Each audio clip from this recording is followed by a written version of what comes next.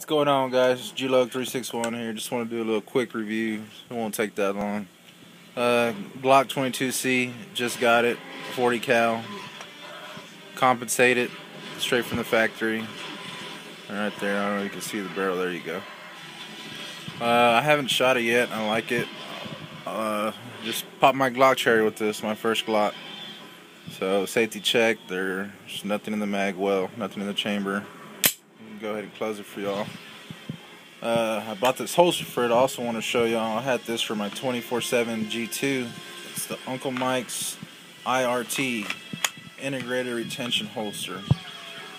And man, this is a good holster for all guns. They make it for popular models, you know, the Glock 24/7 G2. I mean, look, I'm holding it by the paddle. I mean, it holds it in place. It's really good. I can throw the mag in here for y'all. There we go. And it's quite a bit of weight, but I mean, look, it's still in there. It's, you know, it's secure, which is good. This is what you want. It has the option of coming with a paddle or belt loop.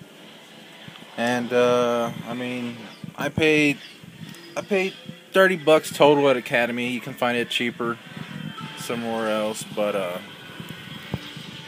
it's really a good holster.